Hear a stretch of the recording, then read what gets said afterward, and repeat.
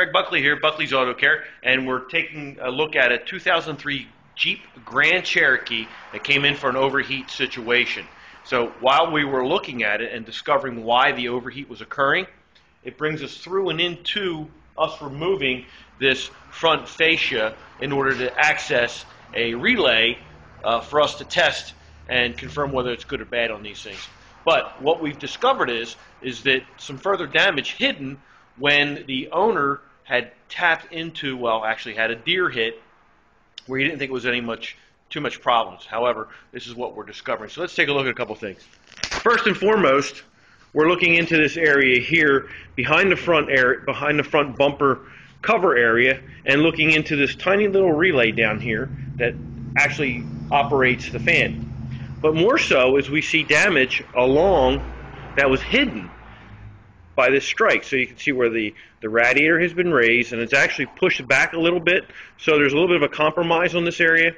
And of course the normal wear and tear of a air conditioning condenser. But this is what concerns us the most. It's not in the best of health. You can see it's raised and it's not square and level, and it's hard to tell here, but we're kind of pushed back a little bit.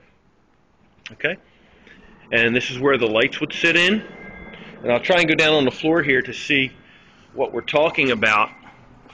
This piece here, kind of like a skeletal situation. I'm doing my best to hold up to it, but you can see we're missing a piece right in here, which, there we go.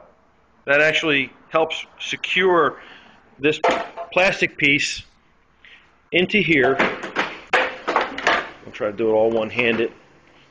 And that retains our lamps, our headlamps. So that is all loose and needs to be updated and replaced in order to secure the lights the right way.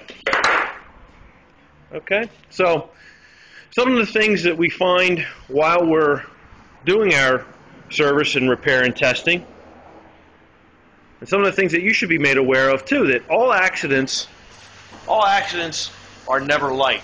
There's always something behind the fascia.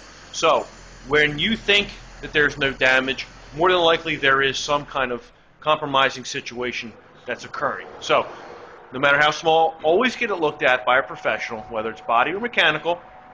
And in this instance here, we're going to see what we can do about getting it replaced the right way and get it repaired and back on the road. Greg Buckley, Buckley's Auto Care. We'll talk to you soon, and thanks for visiting.